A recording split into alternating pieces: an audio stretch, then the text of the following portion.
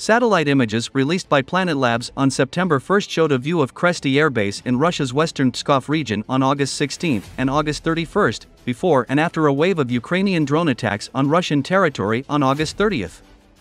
TASS news agency, quoting emergency services, said 4 Il-76 transport aircraft, long the workhorse of the Russian military, were damaged at the military airfield.